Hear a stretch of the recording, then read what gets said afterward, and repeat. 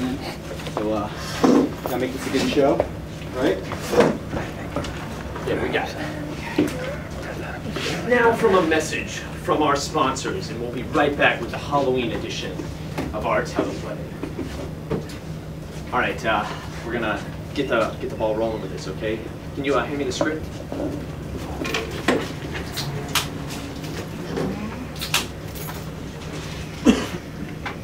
Ray, what the hell is this? That's the script. No, half these pages are blank. The other half are all faded. What?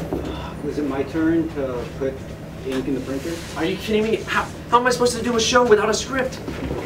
The commercials are almost over. What are we gonna do? We've done this like 1,000 times before. We've got this, okay? Right. Is it 5 minutes? 5 minutes spot. We'll fill it, okay? Just read what we've got. Fill in the blank, okay? Okay. All right. The commercials are almost over. You ready? Hey, what's a 6-letter word for conclusion?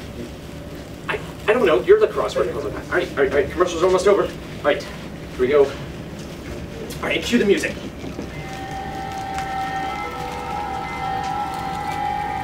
Hello and welcome back to Tales from the Tide. Today's story, we are going to be investigating the beast beneath Baxter Manor. Our story starts off standing in front of a large structural building. The Gothic style overpowers you and your companion Alan, who just decided to drag you upon this paranormal investigation. This nutcase always just happens to bring you along on this stuff, and today he wants to investigate the beast beneath Baxter Manor. The beast beneath Baxter. You check in with the old hag of a woman in the front desk, Agnes. Room 211, sweetheart. You enter the room, you and Alan, and you immediately pass out on the beds from an exhausting journey, a journey on train. You drift off into a deep sleep. But you're awakened with a startle as a mysterious noise is heard from below. Your curiosity gets the best of you. You try to wake Alan, but he's just such a heavy sleeper, you really can't do much there. So you decide to go down. You find yourself in the lobby when another sound is heard, a cry for help. You check down in the basement. You're walking down the staircase. As you reach the bottom step, an eerie rattling of chains fills the air. Your eyes adjust to the darkness. That's when you see him. My God, there's a man. He's tied up. He's all chained up. And he's really fucking crazy. There's a window, and the moonlight is shining through, and the man he begins to change. Oh my God, this man is infected with lycanthropy. You guys realize he's a werewolf. You realize this. You begin to run away. You're making your way up the staircase. You're running up, but suddenly your foot snaps through a staircase. I like that. That was good. You're making your way. Agnes, she's the one. She can help you. She owns this place. She must know something about it. But suddenly, it's too late. The wolf must have gotten to her first. You have no choice but to hide. You have no choice to hide, but you find a cupboard and you're hiding inside. And the werewolf, he's looking for you, and he's looking for you, and you're hiding. You're trying to stay as quiet as possible. Oh, you can't stop coughing. Why can't I stop coughing? What the hell? Coughing. Go with it. All right. So Dracula shows up, I guess. And the Dracula and the werewolf, they start fighting, and there's a huge battle. But the werewolf rips Dracula's throat out and kills him. Can't kill a vampire, but can throw it. Okay, all right. So the werewolf, he picks up a chair, and he rips out the leg of the chair, and he impales the Dracula with the stake. Dracula's dead now. And now we're back on the original story we had, I guess. So you make your way to the front desk to hide for cover when suddenly a you see a box. Yes, it's a box, and it's all fancy and golden and stuff. You reach down in the box. It says it's all faded. The box is in case of werewolf attack.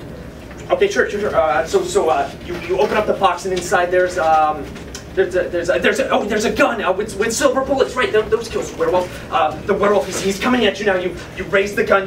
You pull back the lever. You aim at him and you fire. You did it. You killed the werewolf and you saved the day. Okay, you thought you killed the werewolf, but you actually kind of grazed him.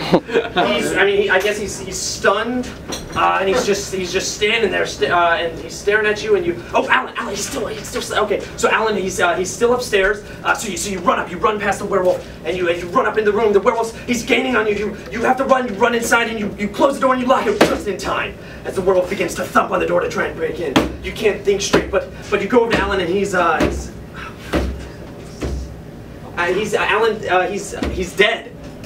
Oh, yeah, big old knife in his chest. God, there's blood everywhere. It's gushing so audibly that you can totally hear the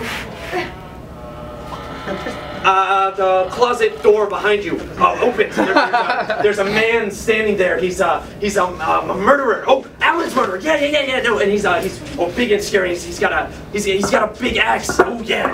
He's totally sharpening it, and he's walking towards you, and he's totally gonna fucking kill you unless that werewolf breaks down the door. And man, he's walking, he's so slow, and then boom! The werewolf busts down the door.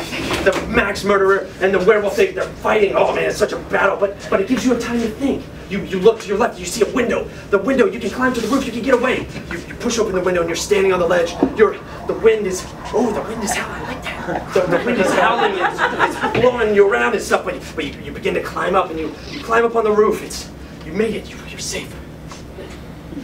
Blowing bubbles? There's a cauldron up there. There's a bunch of witches. There's just a witch meeting. Okay, all right. So there's a witch meeting, and they're I don't know. They're friends with Agnes. Agnes. Oh yes, she was a witch. Okay, so Agnes was a witch, and then all the witches are really mad now because they think you killed him, but really Dracula killed him. No. The werewolf killed him. Yeah, the werewolf killed Agnes, but they think you did, and they're super mad. So they cast a spell, and they shoot the spell at you, but they're not really good witches, and it backfires on you, and it just explodes everything. The ground begins to crack, and the roof it just collapses. In the debris was falling, it hit the werewolf and the axe murderer. Oh, they're dead. Yeah. And then the witches. Oh, they fell through too. Yeah, sure. Everybody's dead. All the monsters.